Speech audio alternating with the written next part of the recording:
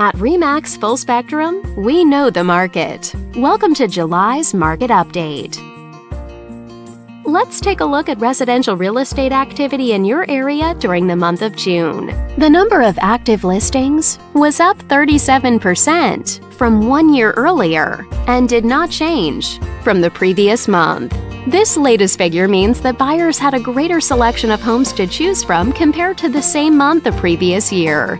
As you can see, the median listing price for the month was just under $660,000. Compared to last year, the average number of days units spent on the market before being sold was up 36%. This higher number of days may signal a slowdown in the local inventory turnover rate. The median sale price was just over $610,000.